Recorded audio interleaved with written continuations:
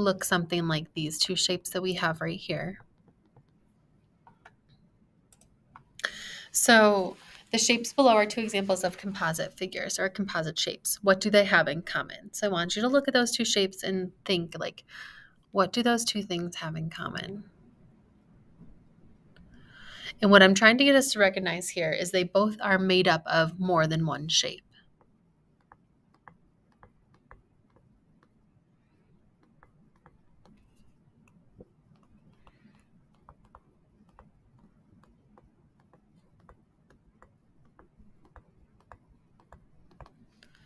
So they're made up of more than one shape. In order to find the area of composite shapes, what we're going to do, let me see if I can. Okay, I was going to try to see if I can get it smaller, is we are going to break your composite shape into shapes that we are familiar with getting the area of. So for example, here we would break it up into a triangle and a rectangle because we know how to find the area of a rectangle and triangle. And then what we would do is we'd add them together.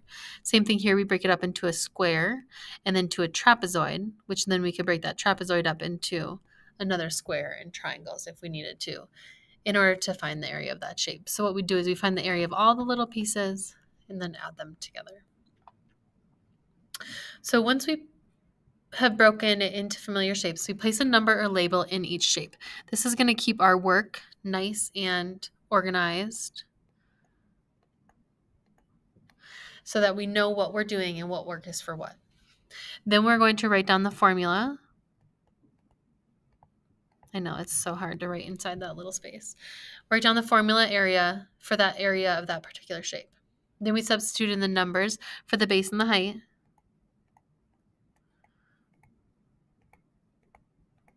And we solve. Last but not least, we're going to write our answer with the correct label, which is going to be some sort of units squared. Okay, there's multiple different ways you can break shapes up, and no matter what, we should always get the same answer. For example, some people might say they want to break it up here. Some other people might say they want to break it up here. Either way, it does not matter. We should get the same answer. For the sake of this video, let's all just break it up here. That way your work matches mine. But if you already worked ahead for this problem, you're going to get the same answer as me as long as we're both doing it correctly. So here's where we're going to write like a number inside that shape. That's going to tell me that my first rectangle, I'm going to show that work right here. And I'm always going to start with the formula. So base times height, b times h. The base of that rectangle is not labeled, but the top is. And I know that the bottom and top of a rectangle are always the same. So I'd have 6 times. And then my height of that rectangle is 2. 6 times 2 is 12. I'm going to circle that answer to come back later so that I can add it up. Now I have my little square / rectangle. I'm not sure what those dimensions are yet to say it's a square, but it looks like a square. So I've got shape number 2. I'm going to do base times height. The base of that square is 3. The height of that square we don't know. Now we know that this whole side is 5. Okay, we also know that for this rectangle, this piece right here in green is 2 because whatever's on the left side of the rectangle is the same as what's on the right. So if we know that this piece is 2 and the whole thing is 5, that blue piece is going to have to be 3 because 3 plus 2 is what would get us to equal that 5. So it is going to be a square. So we're going to do 3 times 3, which is 9. Last step, now that I found the area of each individual shape, I'm going to add them up. So 12 plus 9. 12 plus 9 is 21. Write my label, which will be feet squared. Circle that final answer so that we know which one is our actual answer in the end. Okay, let's do 2 more. If you're feeling confident, you can work ahead. That's okay. If at any point you get stuck, you can just resume the video, but make sure that we're at least trying these on our own or just going along with the video and checking answers. So this shape is kind of tricky because it looks like it wants you to split it up halfway, but I don't want you to do that because if we were to split it up here, we'd have just one triangle. I should do that in a different color. One triangle and one rectangle. So now I only have to find the area of two shapes. Okay, let's start with the rectangle. Rectangle, I think, is always the easiest. So let's label this shape number 1. Is a rectangle, so it's just base times height. The base of that rectangle is 26. What that 36 is talking about is from here to here, it's 36. So we can ignore the 36 for the triangle because we already have our base of our, or sorry, we can ignore the 36 for the rectangle because we already have our base of our rectangle right here. Then we have our height of our rectangle right here, which is 10. So 26 times 10. 26 times 10, well, our trick of multiplying by tens, we do 26 times 1, which is 26. Then we just add our 0 on. So that rectangle is going to be 260. Now I have to do my triangle.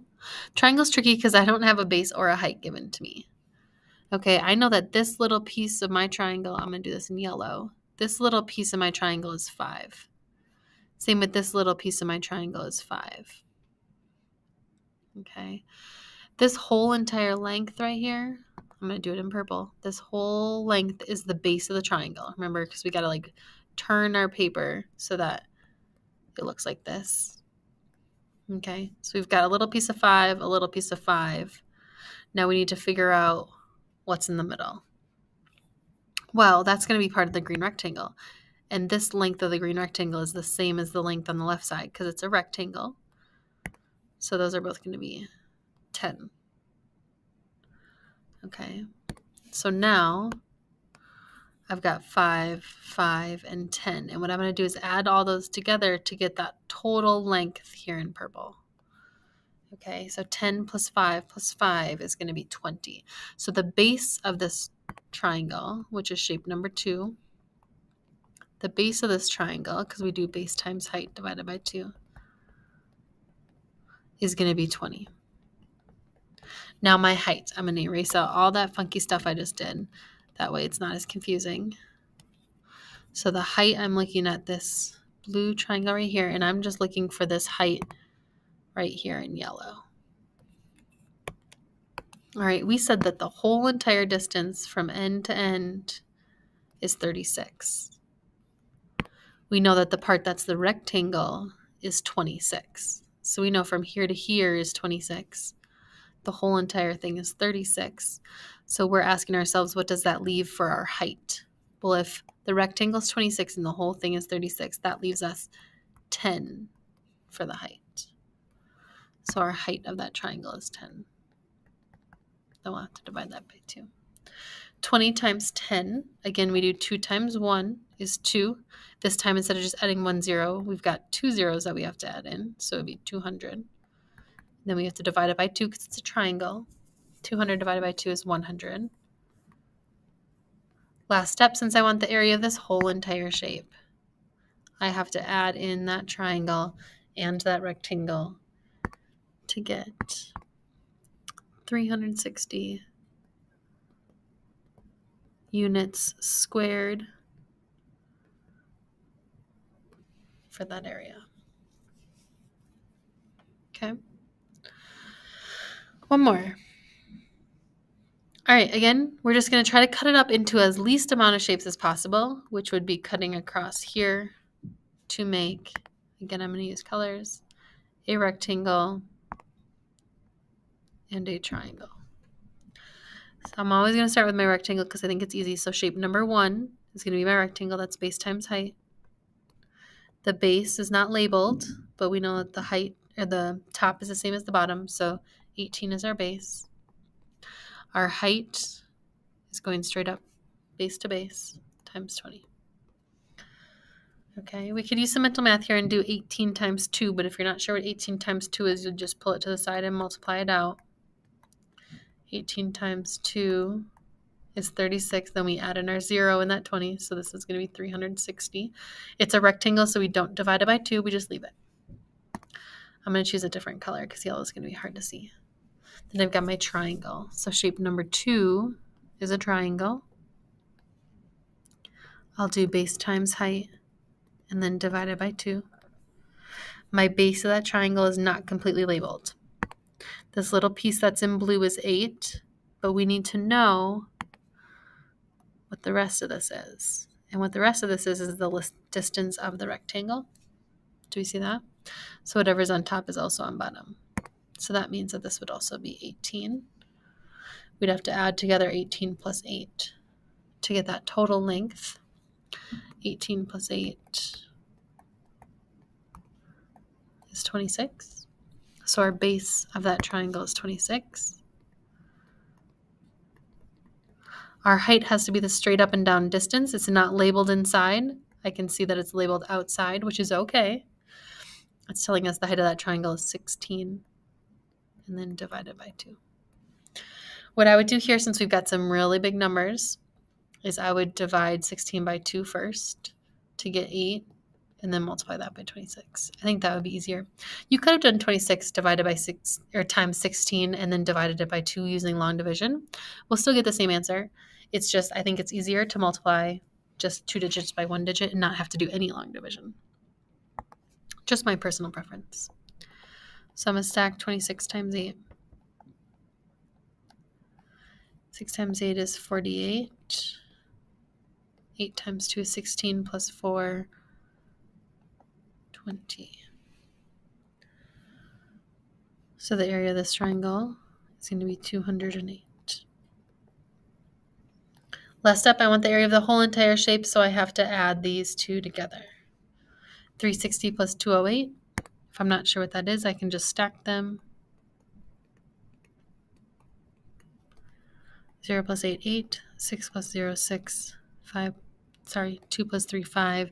Add in our label, meters squared. And then I want to really make it obvious that that is my final answer because we've got so much work going on here. Okay, so to find the area of a composite shape, we break it up into shapes that we already know how to find the area of: rectangles, triangles, parallelograms, trapezoids. Okay, and then we just add all those little shapes together to get the area of the whole entire shape. And that is going to be our lesson for today.